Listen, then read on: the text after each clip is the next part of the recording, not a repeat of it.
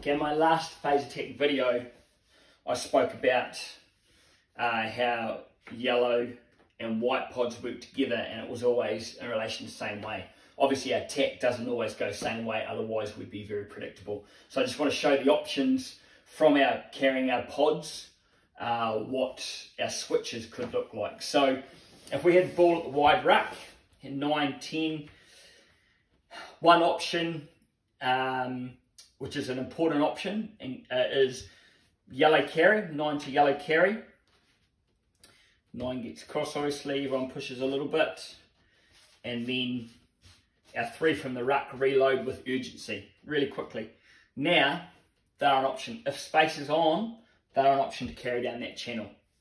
And we go back to wide ruck, back to our yellow pod again, or setup. So that's one option. Let's say we carry white, so 9 to 10 to the middle of the field. Now obviously we've got the same way option like we've spoken about. 9 gets there, but we also had, and this is just an example, everyone reloads.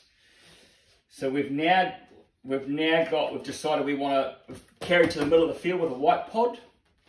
We could go same way, okay, but we've identified space on the switch. So we're looking at 9 running a little bit, 10 being in behind, but the ball going to the first forward, and 1 or 2 of these forwards potentially being a decoy runners, 10 receiving it in behind, or obviously the decoy runners could receive it, but generally there's space wide, we want to get the ball to space. So that person, 9, the first forward, they're set up like backs, they're not in a pod. Attack 10, 15, 7, 14, down this channel. And again, wide ruck, 9 gets there. These people here set up their yellow pod, 10 in behind.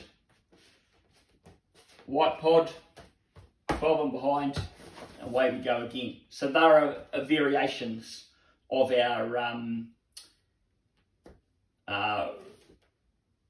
phase attack.